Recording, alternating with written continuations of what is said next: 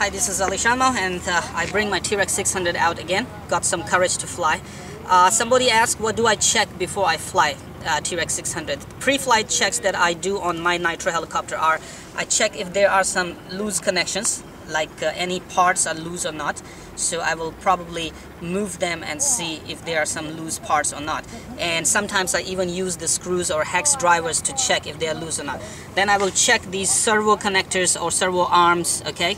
These ones and these ones, and of course this one. So I have made sure that I have put Loctite on them, and you don't have to check them often. Also make sure your muffler is tight and your engine is not loose, okay?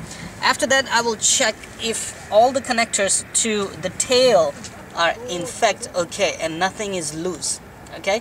If something is loose, you need to check, tighten them, and then fix it, and before fly you must fix everything. The other thing that I want to check is the battery power, okay? How much battery power left or not. Finally, the thing that I want to check is after turning on the power. So after turning on the power, you might want to check your power, okay?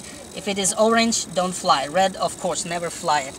And the thing that you want to check is make sure on the radio your idle up is to normal mode. And finally, check if your governor is on or not. Let me see. Green. Green means my governor is on, so I will put it down.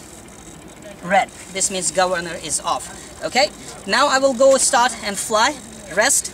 RC pilots and RC accidents or RC crashes are always there. Your mistake or something failed or flight failure is always there. So you should be ready for that one. I think I am ready. But I'm gonna fly it slow and nice. No hardcore 3D. Enjoy.